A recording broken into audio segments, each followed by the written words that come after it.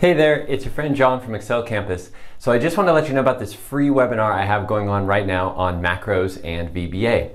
The webinar is titled The 7 Steps to Getting Started with Macros and VBA and Actually Understanding What the Code Means. So this is all about automating Excel. If you're stuck doing some boring tasks, boring routine Excel tasks every week or every month, maybe that's preparing a financial report or financial model, or even just copying and pasting some data into a workbook repeatedly, macros and VBA can really help automate those processes.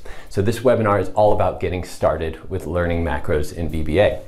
And during the webinar, we're actually going to jump into Excel and the VB editor, and I'm going to explain how to write our first macro. We'll take a look at what order the code runs in, the Excel object model, what the dots between the words mean, and some of these common questions we have when we're learning macros and VBA. I'm also going to share this slide where I explain some context that VBA needs, otherwise it makes assumptions about which workbooks and worksheets we're talking about. So I use this analogy with my wife and I in the kitchen, and we definitely have some fun with this, but I'll hopefully also help you learn and understand some of these concepts that you need to know when you're starting out with macros and VBA. So again, this is a totally free webinar. It's going to be running next week. That's May 8th through the 12th. Every single day, there's a bunch of different dates and times. So I'll put the link right below this video where you can register for the webinar.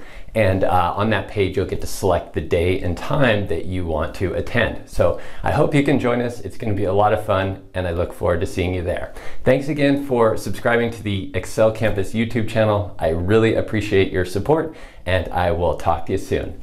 Bye.